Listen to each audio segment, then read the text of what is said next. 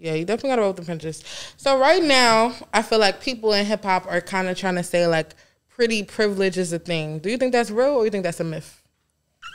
Okay, no, I'm gonna be serious. I feel like pretty privilege is a gift and a curse. Why I would say that is honest. Yeah. Why I would say that is because you might walk in a room and I feel like men in the industry automatically just be like, because this is a male dominated industry. Yeah, they won't even hear the record and they be like, yeah, she's dope. And then it's like, okay, they're not giving you real advice. They just saying whatever. Sometimes guys just be geeked or whatever. I don't know. Yeah. But then it's like you might think that you got something going on and then you outside to the real world and it's like, no, go back to the drawing board. You get what I'm saying? So it's like, I feel like it's a gift and a curse because you really need like structure honesty. You need like to work for it still. You get what I'm saying? And then I be feeling like sometimes a lot of people don't want to accept because they automatically think like, girl, you only here.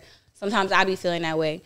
Girl, you only here because you are cute or this or whatever. And they'd be like, no, I really be having to go to the studio till 4 or 5 in the morning and wake up. Really and work. And you know what I'm saying? Just like everybody else. So I definitely think it's a gift and a curse.